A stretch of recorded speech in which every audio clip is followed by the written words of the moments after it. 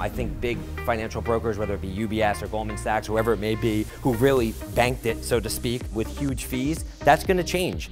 This consumer is using Mint to track their finances, and they're using tools like Openfolio to invest. Robinhood is another great one, which brings down tremendously the price of buying and trading stocks.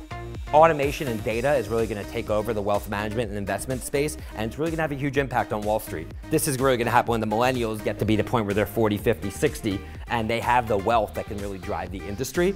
Then these big companies like Goldman Sachs need to be jumping on this now. One thing that actually goes in the advantage of the investment companies is in the past administration, the regulation was too much that a lot of the big financial companies stayed away from these acquisitions. But with the deregulation, you're going to see more and more acquisitions of fintech companies.